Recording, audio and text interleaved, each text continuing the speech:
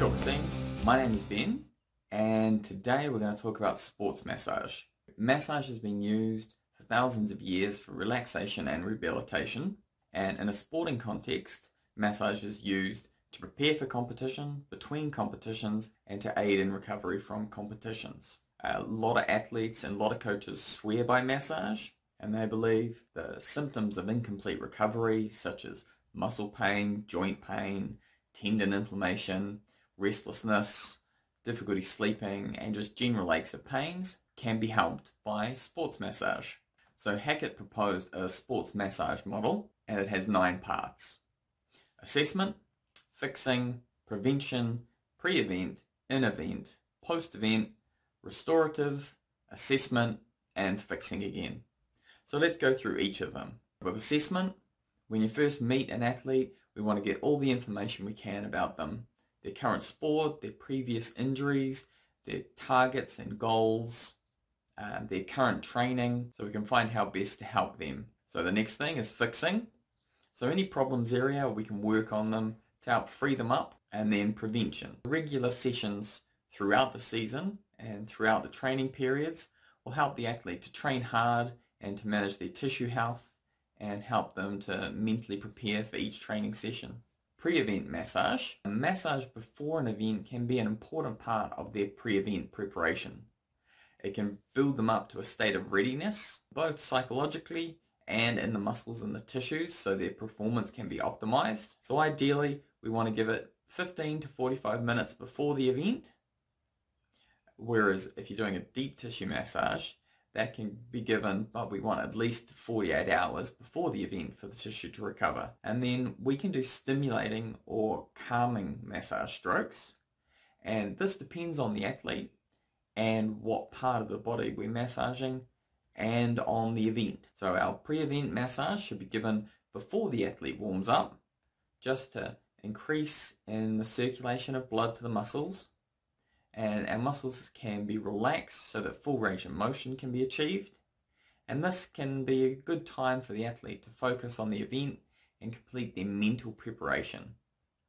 So our pre-event massage should be maybe 15 to 20 minutes and shouldn't be painful. We want our pre-event massage to be done at a moderate to fast pace, relatively light, and have a warming effect.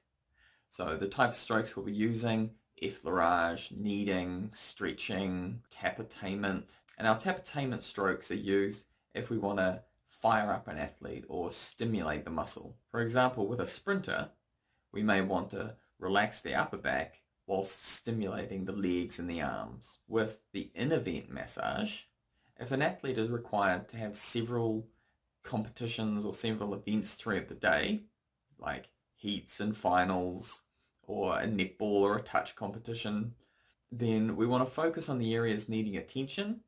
So generally our major muscle groups, but these are going to vary between athletes and between the sports. The in-event session should be really short, 10 to 15 minutes, and nice and light. So we don't want deep and painful techniques. We're just looking to improve circulation and help to relax and recover. So this is also a good time for the athlete to pay attention to their psychological recovery, to be reassured and ready for their next performance. Post-event massage, the athlete should complete their active warm down, and their stretching massage can be incorporated into their recovery strategies. So athletes can do their massage and their hot and cold baths, their compression garments, or any other strategies they feel helps. So we want to avoid any areas of acute injury or inflammation and identify problem conditions for follow-up, for treatment or referral. Post-event, we want soft, slow, rhythmical strokes to encourage relaxation and venous return. Soft flowing effleurage, large surface areas, gentle kneading, gentle squeezing, passive stretching, draining, jostling, and light effleurage. So we want to monitor the depth of pressure and keep talking to our athlete, and also encourage rehydration and nutrition strategies as well. A few days following events, the next session could be a restorative session.